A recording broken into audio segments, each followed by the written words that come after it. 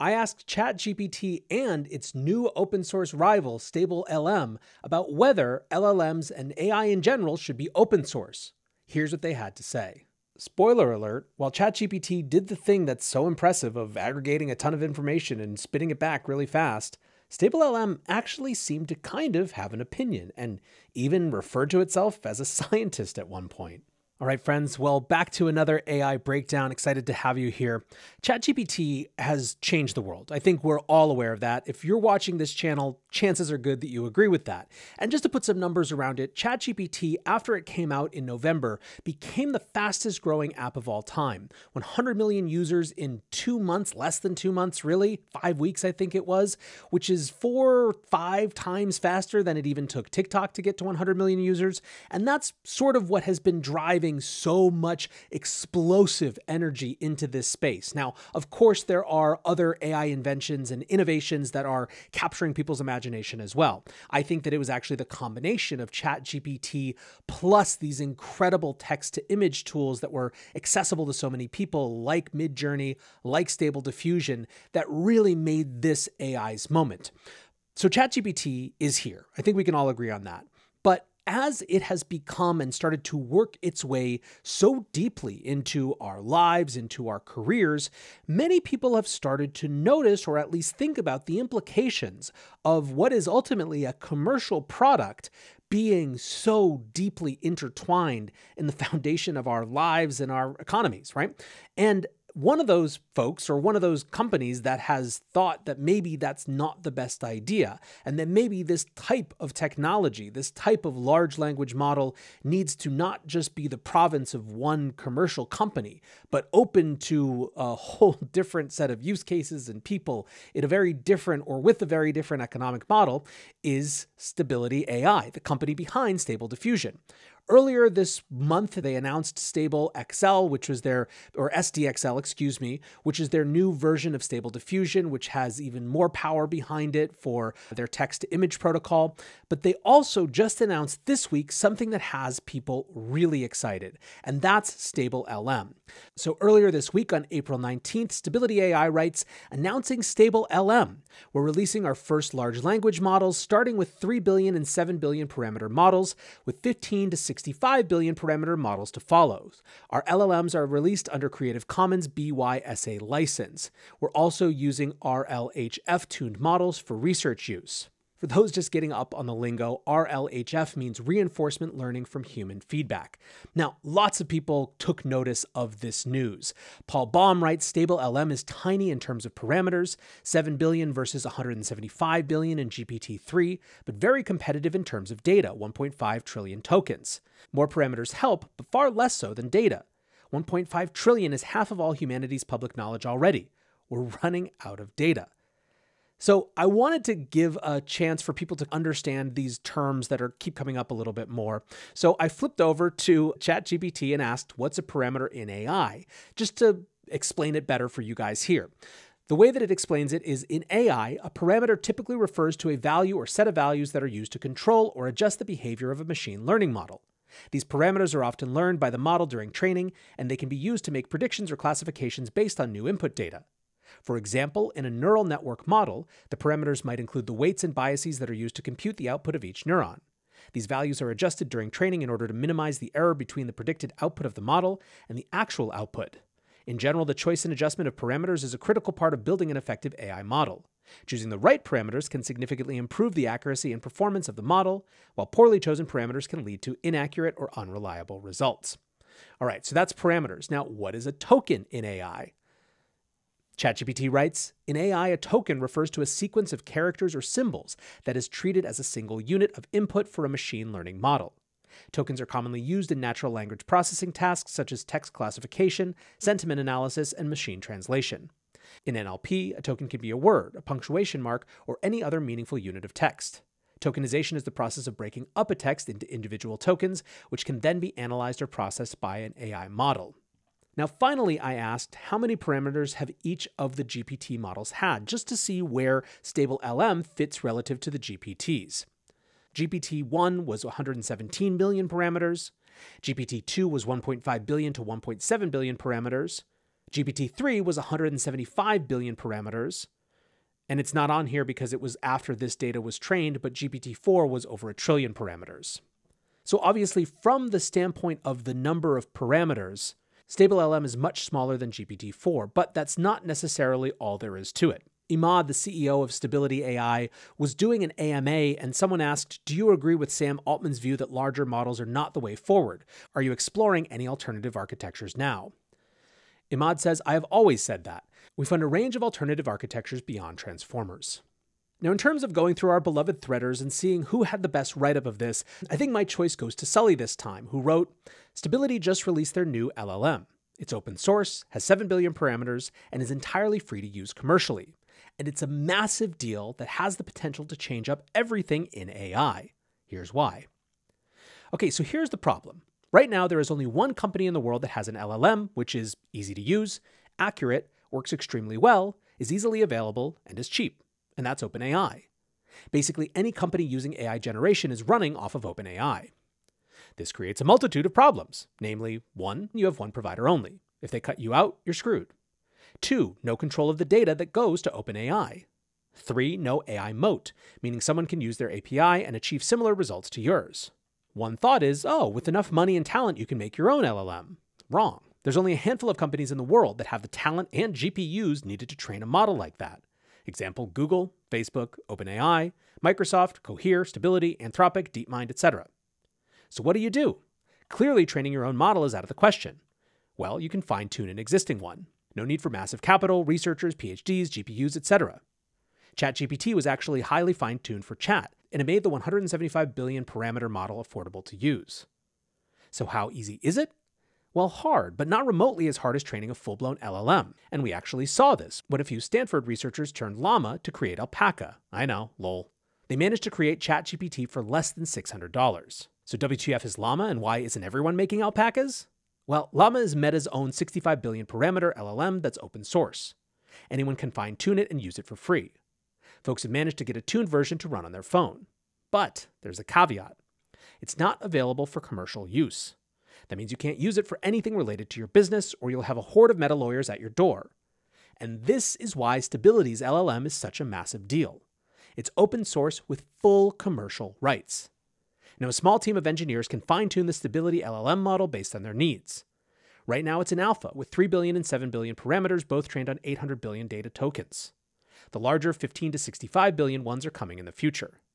This means no vendor lock, complete control over user data, no commercial usage issues, fine-tuning for specific use cases. Opens up a lot of things for companies wanting to build AI products and businesses. No need to rely on OpenAI for their AI needs. Overall, the implications are massive, and it's actually a lot bigger of a deal than most people think. Should be interesting to see how this plays out. Now, I think this does an awesome job of both touching on the commercial and innovation questions of having something like OpenAI and ChatGPT be owned by a single company, but also the general larger questions of ethics and just what society we want to be and how controlled we want these sort of technologies to be in the hands of a few different companies. However, I thought what would be interesting, given that we have these tools that are meant to help us make decisions by processing a huge amount of information, to actually just ask ChatGPT what it thought about open source versus closed models in AI. And then, hey, as a way to test this new StableLM, which is available to test on Hugging Face right now, why don't we ask it the same questions and see both how it compares in terms of its performance, but also how it might quote unquote think differently. First up, ChatGPT. I started with a really simple question.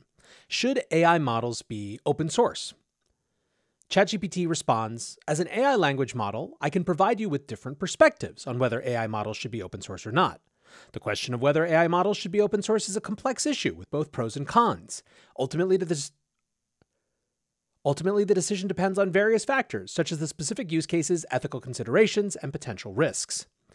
Now, a quick pause here. For anyone who spent any time with ChatGPT, you definitely get this type of sense over and over again, that it will be aggressive about not giving you an opinion or an answer, but instead just giving you a set of facts by which you can make your own decision.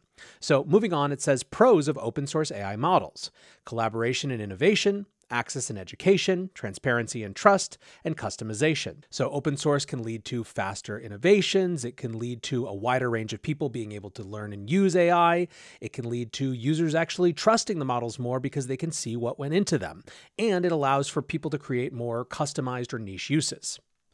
Now, what about the cons? Well, the cons include misuse and malicious applications, intellectual property and competitiveness, quality control and fragmentation, and security and privacy. So open source models might be misused by malicious actors for purposes like disinformation, deepfakes, and cyber attacks. It might discourage innovation by companies because it's harder to monetize. It could lead to a fragmentation in the industry where there's lots and lots of different models running around, making it hard to build interoperable applications. And having more people have access to these tools might mean that there are security or privacy concerns.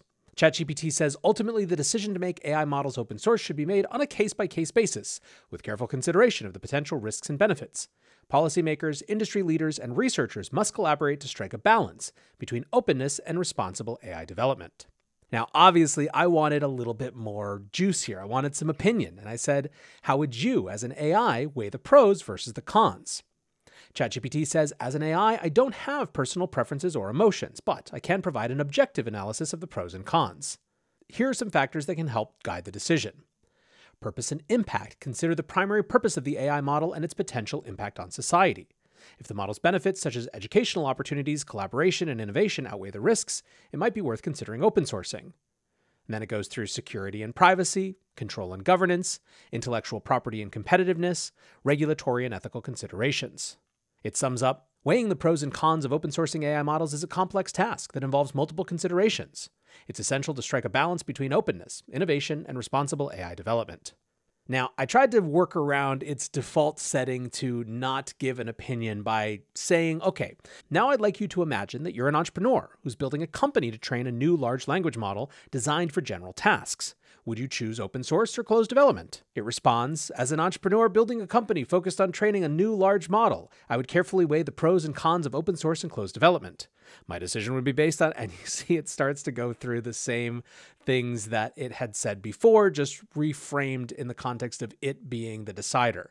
So open source pros, collaboration and innovation, market positioning, accelerated development, enhanced trust. Now, I should say that it does customize those answers a little bit for the context of it being the entrepreneur who's building this and making that decision, but they're still pretty close to what we saw before. Cons, likewise, intellectual property and competitiveness, loss of control, and it also identifies revenue generation as a challenging issue. Now, when it comes to closed development, the pros include the protection of intellectual property, the ability to control distribution, and maybe an easier time generating revenue. But the cons are that it limits collaboration and innovation, and it also might reduce trust and transparency. Given these factors, it says, my decision would depend on the company's goals and the specific use cases for the large language model.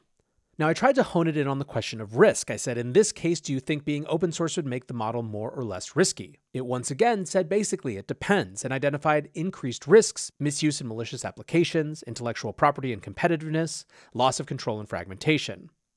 But then it reframed exactly the same things it had said before in terms of decreased risks, collaboration and innovation, transparency and trust, community engagement and support.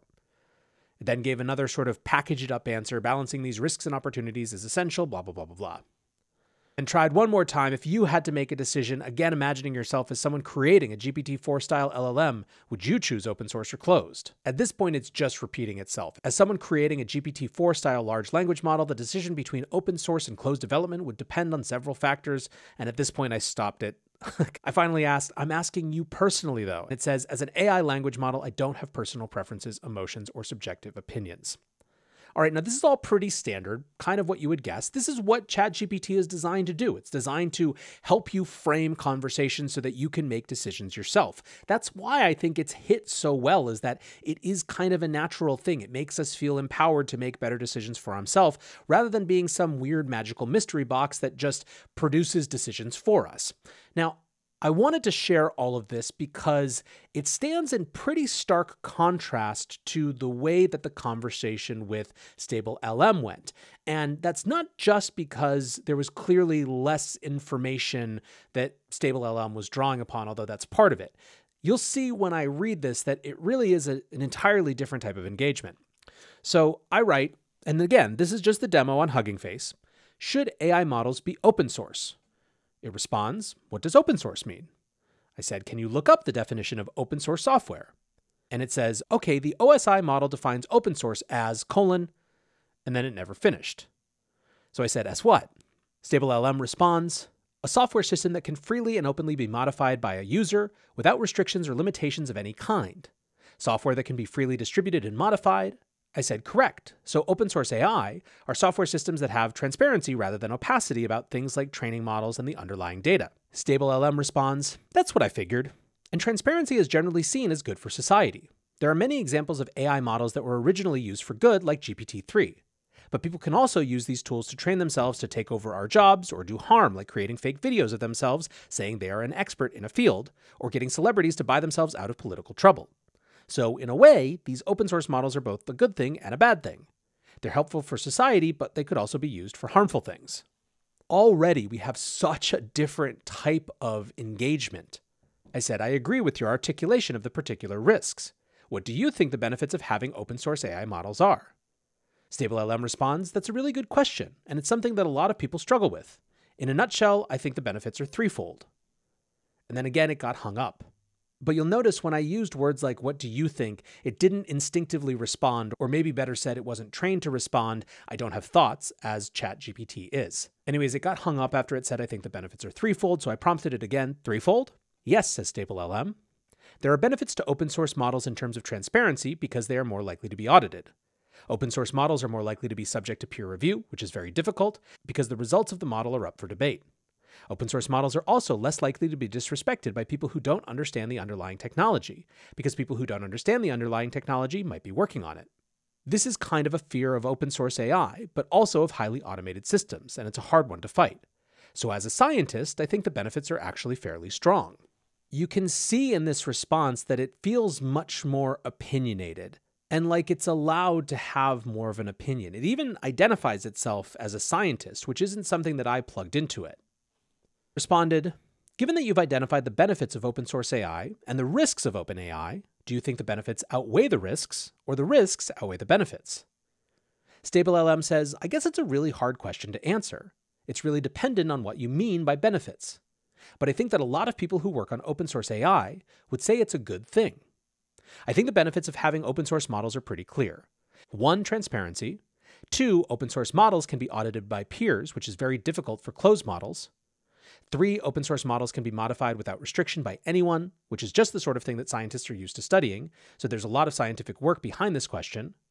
4, it can also make it easier for people to contribute to an open source project, because anyone can review and edit the code. But I think that the benefits are probably much greater than the risks, and that it's a good thing overall. So summing up just this little exchange where ChatGPT would not commit in any way to an actual answer or an opinion, StableLM does. It says here that the benefits are probably much greater than the risks and that open source AI is a good thing overall. Now, how much is this just the opinions of the people who created this and trained this model, which is an open source model, reflected in it, versus some emergent property of how it's interacting with data? I'm not really sure, but it's fascinating just how different it is than ChatGPT. And I think the takeaway is outside this specific question of open source AI or not, it's a reminder of just how different each of these systems is going to be, and what a wide band of possibilities they're going to create and open up simply by virtue of how they're trained and how they evolve. I don't think you can really say better or worse between ChatGPT and StableLM because it's just so different.